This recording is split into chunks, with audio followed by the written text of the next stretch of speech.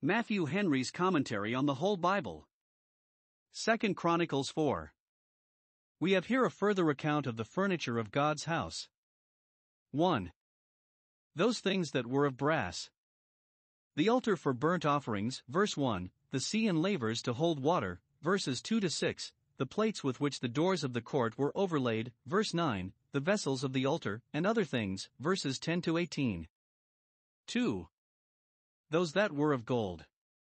The candlesticks and tables, verses 7 and 8, the altar of incense, verse 19, and the appurtenances of each of these, verses 20 to 22. All these, except the brazen altar, verse 1, were accounted for more largely, 1 Kings 7 verse 23, etc. The furniture of the temple, 1012 BC.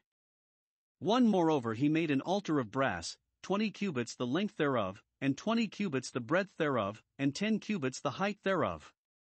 2. Also he made a molten sea of 10 cubits from brim to brim, round in compass, and 5 cubits the height thereof, and a line of 30 cubits did compass it round about.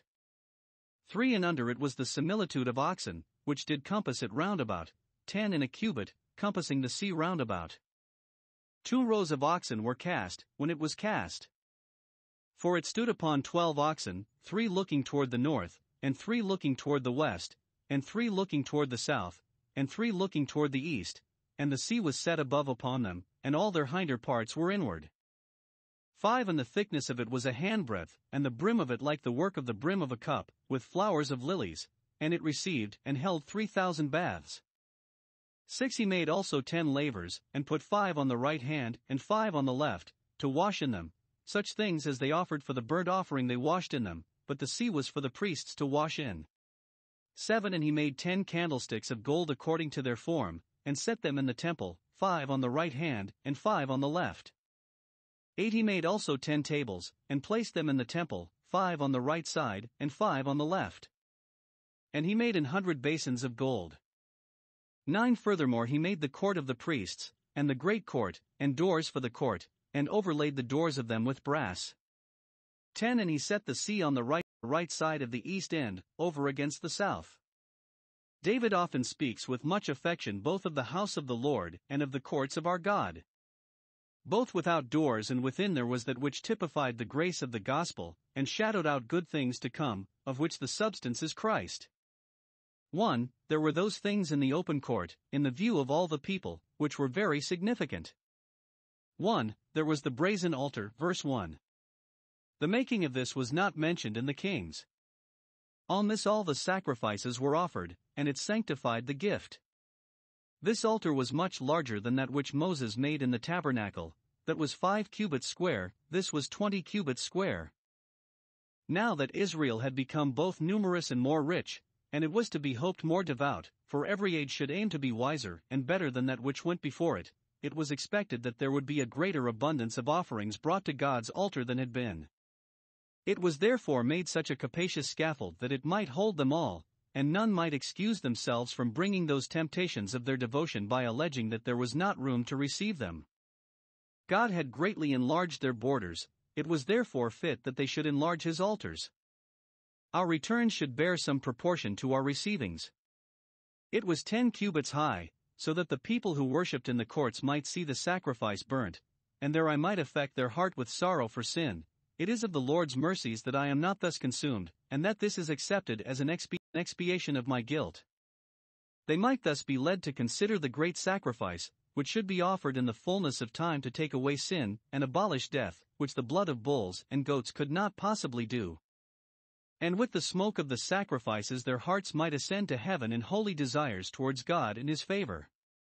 In all our devotions we must keep the eye of faith fixed upon Christ, the great propitiation. How they went up to this altar, and carried the sacrifices up to it, we are not told. Some think by a plain ascent like a hill, if by steps, doubtless they were so contrived as that the end of the law, mentioned Exodus 20 verse 26, might be answered. 2. There was the molten sea, a very large brass pan, in which they put water for the priests to wash in, verses 2 and 6. It was put just at the entrance into the court of the priests, like the font at the church door. If it were filled to the brim, it would hold 3,000 baths, as here, verse 5, but ordinarily there were only 2,000 baths in it. 1 Kings 7 verse 26. The Holy Ghost by this signified 1. Our great gospel privilege, that the blood of Christ cleanseth from all sin. 1 John 1 verse 7. To us there is a fountain open for all believers, who are spiritual priests. Revelation 1 verses 5 and 6. Nay, for all the inhabitants of Jerusalem to wash in, from sin, which is uncleanness. There is a fullness of merit in Jesus Christ for all those that by faith apply to him for the purifying of their consciences, that they might serve the living God. Hebrews 9 verse 14. 2. Our great gospel duty, which is to cleanse ourselves by true repentance from all the pollutions of the flesh and the corruption that is in the world. Our hearts must be sanctified, or we cannot sanctify the name of God.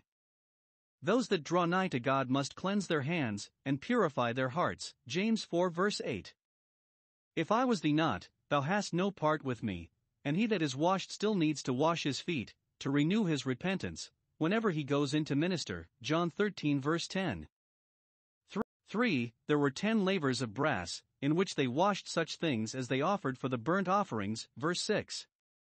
As the priests must be washed, so must the sacrifices. We must not only purify ourselves in preparation for our religious performances, but carefully put away all those vain thoughts and corrupt aims which cleave to our performances themselves, and pollute them. For the doors of the court were overlaid with brass, verse 9, both for strength and beauty, and that they might not be rotted with the weather, to which they were exposed. Gates of brass we read of, Psalm 107 verse 16. 2. There were those things in the house of the Lord, into which the priests alone went to minister, that were very significant. All was gold there. The nearer we come to God, the purer we must be, the purer we shall be. 1. There were 10 golden candlesticks, according to the form of that one which was in the tabernacle. Verse 7. The written word is a lamp and a light, shining in a dark place. In Moses' time they had but one candlestick, the Pentateuch, but the additions which, in process of time, were to be made of other books of Scripture might be signified by this increase of the number of the candlesticks. Light was growing. The candlesticks are the churches. Revelation 1 verse 20. Moses set up but one, the church of the Jews, but in the gospel temple, not only believers but churches are multiplied. 2. There were 10 golden tables. Verse 8, tables whereon the showbread was set. Verse 19. Perhaps every one of the tables had 12 loaves of showbread on it. As the house was enlarged, the housekeeping was. In my Father's house there is bread enough for the whole family. To those tables belonged 100 golden basins, or dishes, for God's table is well furnished. 3. There was a golden altar, verse 19, on which they burnt incense. It is probable that this was enlarged in proportion to the brazen altar. Christ, who once for all made atonement for sin, ever lives, making intercession, in virtue of that atonement. 11. And Hiram made the pots, and the shovels, and the basins. And Hiram finished the work that he was to make for King Solomon for the house of God, 12 to wit, the 2 pillars, and the pommels, and the chapiters which were on the top of the 2 pillars, and the 2 wreaths to cover the 2 pommels of the chapiters which were on the top of the pillars, 13. And 400 pomegranates on the 2 wreaths, 2 rows of pomegranates on each wreath, to cover the 2 pommels of the chapiters which were upon the pillars. 14. He made also bases, and lavers made he upon the bases, 15. 1c, and 12 oxen under it. 16. The pots also, and the shovels, and the flesh hooks, and all their instruments, did Hiram his father make to King Solomon for the house of the Lord of bright brass. 17. In the plain of Jordan did the king cast them, in the clay ground between Succos and Zeradatha. 18. Thus Solomon made all these vessels in great abundance, for the weight of the brass could not be found out. 19. And Solomon made all the vessels that were for the house of God, the golden altar also, and the tables whereon the showbread was set. 20. Moreover the candlesticks with their lamps, that they should burn after the manner before the oracle, of pure gold. 21. And the flowers, and the lamps, and the tongs, made he of gold, and that perfect gold. 22. And the snuffers, and the basins, and the spoons, and the censers of pure gold, and the entry of the house, the inner doors thereof for the most holy place, and the doors of the house of the temple, were of gold. We have here such a summary both of the brasswork and the goldwork of the temple as we had before, 1 Kings 7 verse 13, etc., in which we have nothing more to observe than 1. That Hiram the workman was very punctual, he finished all that he was to make, verse 11, and left no part of his work undone. Hiram, his father, he is called, verse 16. Probably it was a sort of nickname by which he was commonly known, Father Hiram, for the king of Tyre called him Hiram-Abi, my father, in compliance with whom Solomon called him his, he being a great artist and father of the artificers in brass and iron. He acquitted himself well both for ingenuity and industry. 2. Solomon was very generous. He made all the vessels in great abundance, verse 18, many of a sort, that many hands might be employed, and so the work might go on with expedition, or that some might be laid up for use when others were worn out. Freely he has received, and he will freely give.